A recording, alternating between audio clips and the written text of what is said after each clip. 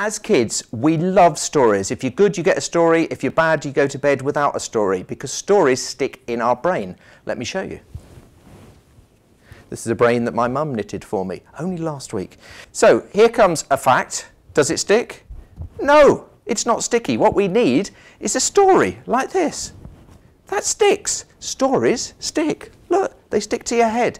So tell more stories. Like Andy Murray, he's the first British man to win Wimbledon in 2013 for 77 years. But it's a fact, it doesn't stick. He was the first British man to win Wimbledon since 1936. It's a fact, it doesn't stick. He's the first British man, let's wrap it in a story now, like that. The blue fact goes into the multicoloured, exciting story. He was the first British man to win Wimbledon wearing shorts, because we are so rubbish that the previous winner had worn long trousers. Will that stick? You bet it will, eventually. So, there we are. Do remember, a load of fluffy balls is not the title of my presentation, it's the props list. Thank you.